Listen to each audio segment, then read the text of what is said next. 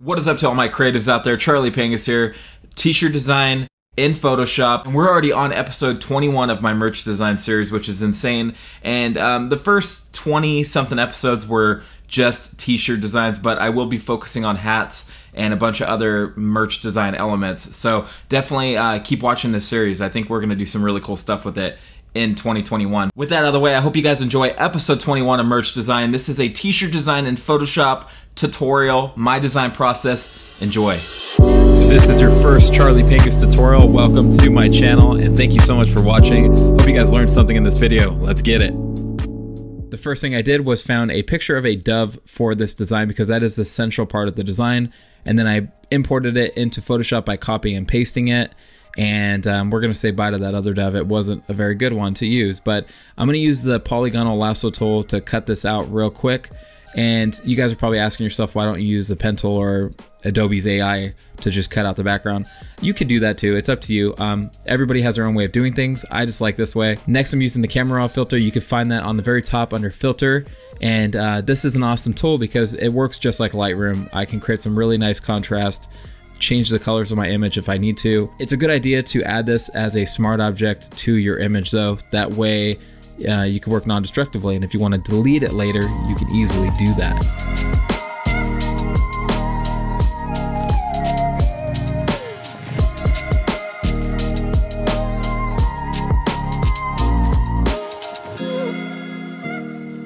Next, I just want to make a quick circle or an ellipse, whatever you want to call it. And we're going to use the type tool to type on the path of the ellipse. With that, we can create a nice arc on the text and it just looks really clean. And then I'm just going to quickly choose a font. I believe I've been using this font called Grotesque for a while now, and it's just a really clean font, and I think it works with this street style. Now I'm just going to use the handles on this path to maneuver the text around it so I can get it centered. And I'm just gonna quickly type something out. I'm kind of just making stuff up as I go on this one. I never really have a plan for what kind of text I want to add to a design when I film these episodes. I just kind of come up with something on the spot. So forgive me if they're kind of cheesy.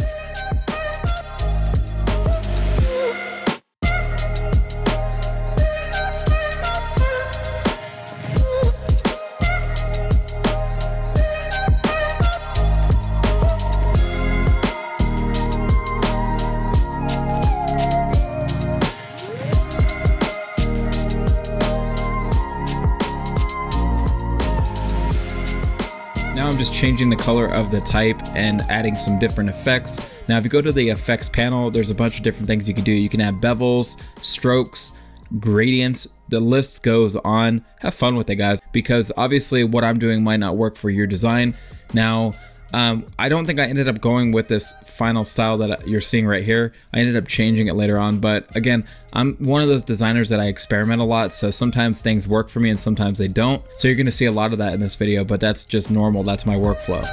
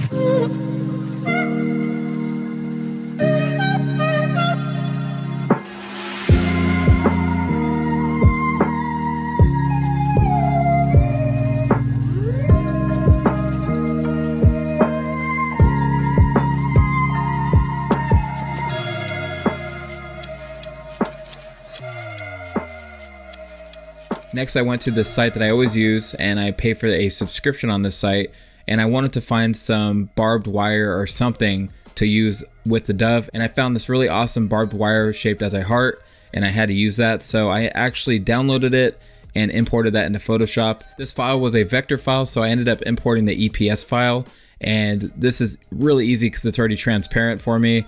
All I really have to do is mess with the colors of it. So another thing you can do is if you download, like, let's say an AI file, just open it up in Illustrator real quick, copy it, from its background. Basically just get rid of the background out of that file and then copy and paste it into Photoshop, or you can click and drag it into Photoshop, whatever works for you. But now I have my heart-shaped barbed wire, and man, it looks pretty cool, but it needs a lot of work. I didn't want my design to look so flat, so my goal was to make this stand out more.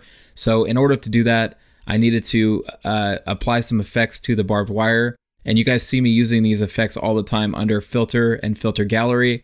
I'm always adding a torn edge effect and grain, sometimes a stamp effect to give it this gritty look. And I love this so much. And all of my tutorials that I go over, I usually use this effect. So it's a very common thing for me to use. I just love it. So once I was done playing with this, I ended up having to figure out how to make it intertwine with the dove. From here, I changed the text color to red because I think it pops really nice against the white dove. And the barbed wire was cool and all, but it's kind of a silver color. Well, I turned it to white, and it just conflicts with the white dove. Obviously, you don't want white on white unless you have a really strong drop shadow or something, but I don't like that. So I changed it to red. And as you can see, I'm just messing with the different options here. And once I figured out the right color for the barbed wire, I moved on to basically just make it look like it's intertwining with the dove. In order to do that, you just have to duplicate the layer a bunch and mask out certain parts of it. And I'm gonna let you guys enjoy this little part. Remember, layers work in order, so whatever's on top is going to be on top, right? So I have one of the barbed wires under the dove, and I duplicated it and put one above it, and then I added a layer mask, and I'm just masking out the parts I don't want to be in front of the dove. Simple as that. You can use a hard brush for this. You don't need a soft brush, honestly, because you don't want any soft gradients happening. You want it to be a precise cut, if that makes sense. And now it's time to mess with the text even further and start making some minor adjustments to it just to make it fit better. I ended up actually just getting rid of this and changing the format altogether, but I'm just gonna let you guys see the entire process. But for the most part, I just thought it was kind of lacking on top there. So I ended up making it so much larger just to fill up some more space above the dove's wings.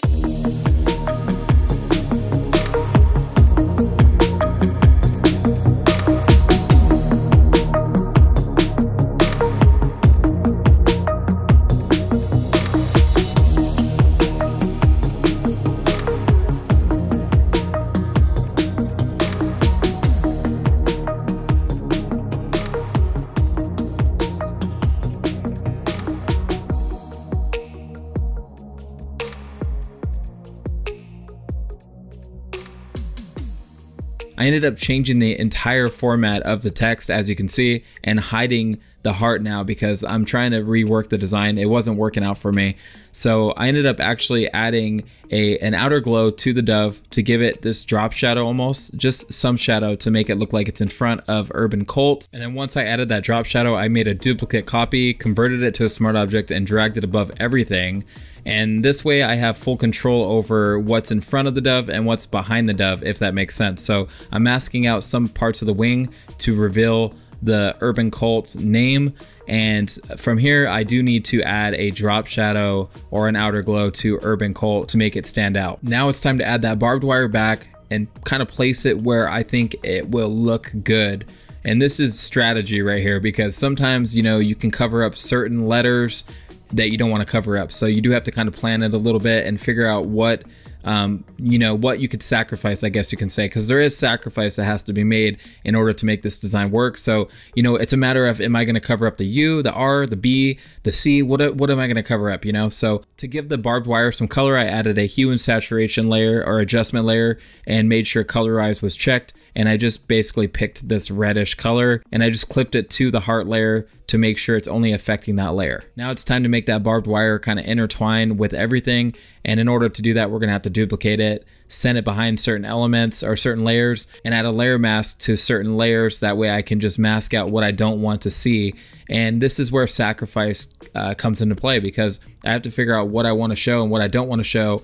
And if I hide certain parts of the text, it might be hard to read. You want it to be legible, so just be careful when doing this.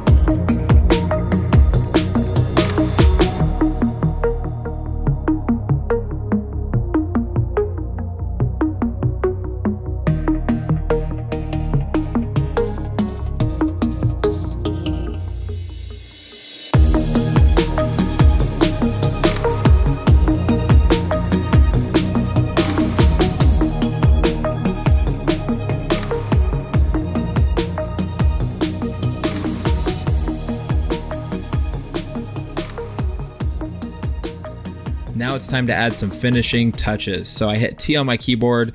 I'm gonna start typing out New York City, and I'm just gonna really just mess around with some different styles because I don't wanna just type out New York City and call it done. So I ended up actually using a rectangle kind of going through New York City to make it look like it's crossed out. And then right here, I'm just taking that line that I used to cross out New York City, I'm duplicating it, creating a black version of it, so a version that blends in with my dark background, and then I'm just basically offsetting it so it creates this little stroke border, if that makes sense. And it just looks really cool. It looks like it's actually cutting through New York City.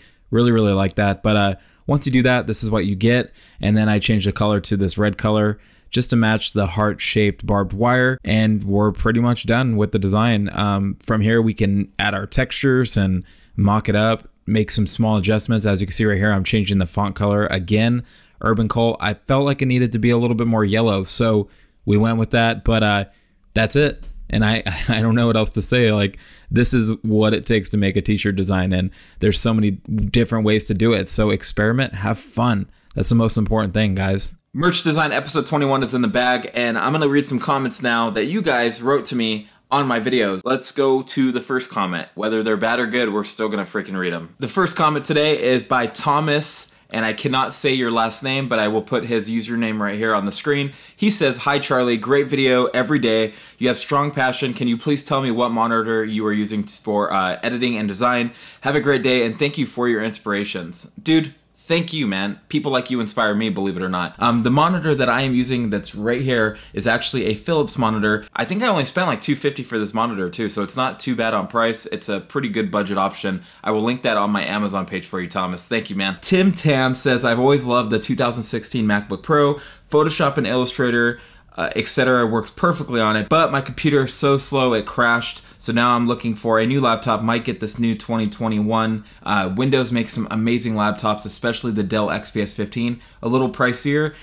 If you want to save some money, honestly, I would probably go with the Mac Mini that I have. Yes, it has its issues, but it starts at like $699 or something like that. It's really cheap.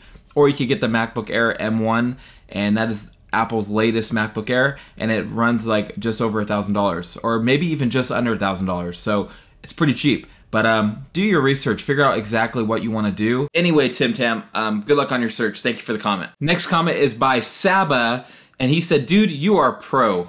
Dude, you are pro, man. Thank you for the comment. I appreciate it. I don't really actually consider myself a pro. I'm just somebody that loves graphic design and loves teaching it, honestly. And whether or not I'm the best in the world, I really don't know. You guys can attest to that if I'm the best in the world, but I know I'm not. Simple as that. But I love what I do, and I love teaching you guys. So anyway, Saba, thank you so much for the comment. Your comments mean a lot to me. Every time you like my video, it means a lot to me. I want you guys to know that it counts. That's how you can give back to me. But anyway, thank you guys so much for being a part of my creative community. I love you guys. I'll see you in the next one. Peace.